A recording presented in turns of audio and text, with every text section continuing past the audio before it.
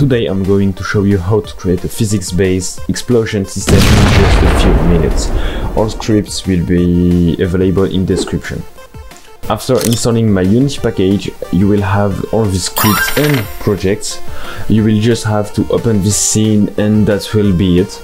As usual, I will continue the video to explain how everything works and how you can modify the system to your liking. First of all, your barrel must contain the explosive script. The trigger force value represents the barrel's sensitivity before exploding. The higher this value is, the harder it will explode.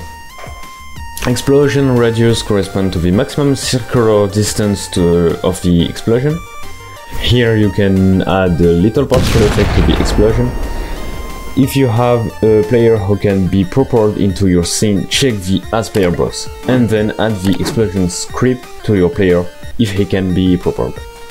This script will allow you to add an additive force value, as it probably doesn't react like all the game objects in your scene.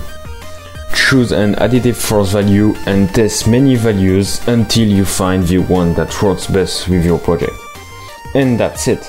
You can also change and modify the tutorial script that fire a bullet when a certain key is pressed. Your bullet must use gravity if it's not to be linear. This will also allow you to change the trajectory of the bullet just like that. The tutorial and ball scripts come from this dev tutorial. If you have any question, don't hesitate to ask me in the comments area or in my private community.